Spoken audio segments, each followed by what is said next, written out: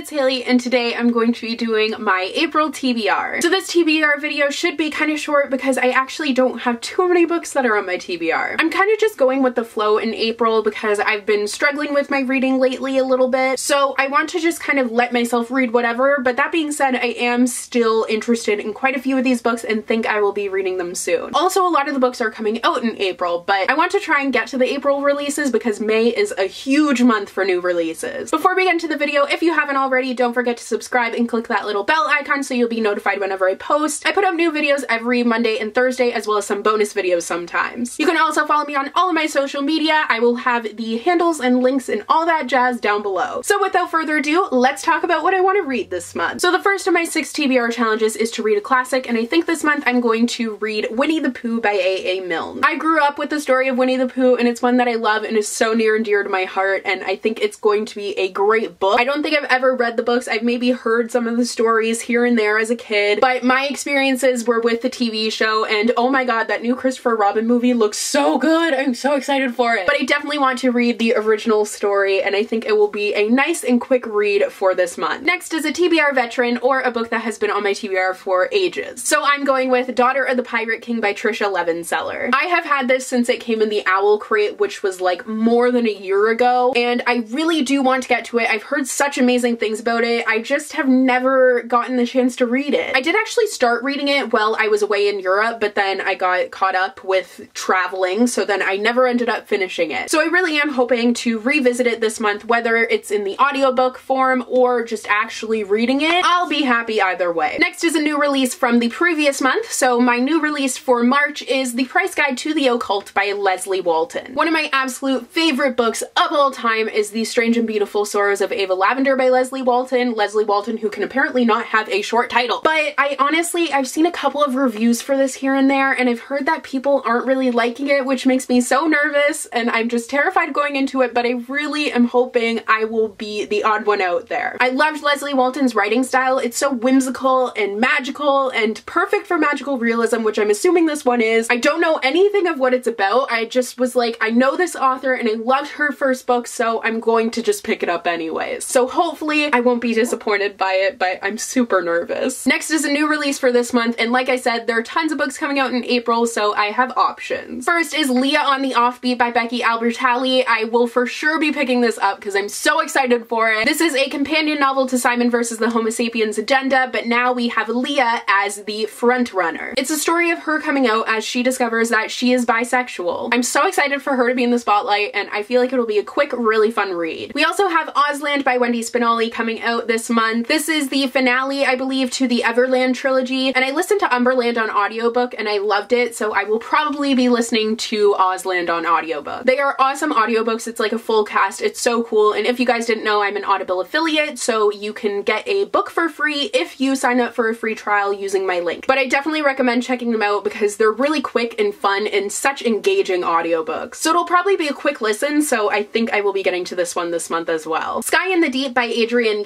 is also coming out this month. I don't know if I will for sure get to this one. It's one that I'm definitely interested in, but the other two are authors I've read before, so they're kind of a little bit of a higher priority for me. I did pre-order Sky in the Deep. It's all about Vikings and it sounds really cool. I just would like to get to the ones that I already know I like that author, since I've been struggling with reading books that I haven't been loving recently. My next challenge is to read an arc that is coming out in the next month, and I have 2 options here that I'm really looking forward to. So first is The Smoke Thieves by Sally Green. This is another Viking story. I don't know why there's so many Viking books coming out, but this is a high fantasy that's comparable to Fallen Kingdoms, Game of Thrones sort of thing, so I'm expecting it to be really brutal and intense and lots of politics and stuff like that going on. The other arc I have is another high fantasy, and that is Furyborn by Claire Legrand. Part of me wants to do like a high fantasy marathon, but I know that that will probably burn me out of reading. I just have so many high fantasies I want to get to. But this sounds really cool. It's all about 2 girls who have the potential to decide the fate of their world, and they're in different centuries. It seems like lots of stuff is going to be going on here, and I will probably be taking my time with this one because it's a really big book, but I would like to start it soon. The final challenge is to read a sequel, and I think for this one I will probably be counting Leah on the Offbeat or Ozland. Ozland would definitely count for that, so I'll be cheating a little bit once again and doubling up, but I'm focusing on writing, so I'm fine with that. Next I have a few random books that I'm hoping to get to. So first is Uprooted by Naomi Novik. This is a fantasy fantasy retelling that involves a bunch of different fairy tales, and I love fairy tales for the springtime. I don't know why, but I just really do, so getting to this would be awesome. I know one of my friends said it was kind of like A Court of Thorns and Roses, so I'm very intrigued by that. Next is Children of Blood and Bone by Tomi Adeyemi. Everyone has been raving about this book, but it's just such a large fantasy that I haven't gotten the chance to get to it recently. I've been struggling with all the smaller fantasies I have, so I'm hoping that this month, with all the giant fantasies I have on my TBR, that I will finally be able to break the curse. Next, I'm hoping to get to The Assassin's Blade and Throne of Glass by Sarah J. Maas. So I'm kind of hoping to do 1 book a month or maybe 2 books a month of this series leading up to October when the final book is coming out. These will be rereads for me. I don't know if I will physically read it or listen to the audiobook. I'll probably physically read it, but we'll see. And the final book is another reread, and that is An Ember in the Ashes by Sabaa Tahir. The first time I read this, I actually read it physically, but I'm intrigued by the audiobook, so I think I will be listening to the audiobook for this one this month, and then next month I will listen to A Torch Against the Night. Is that what it's called? I forget. Why do I forget? But next month I will be listening to the next one. So those are all of the books that are on my April TBR. Let me know what you are planning on reading in April, and if you have read any of these books, your thoughts on them. So thank you guys so much for watching, and I will see you guys in my next video. Bye!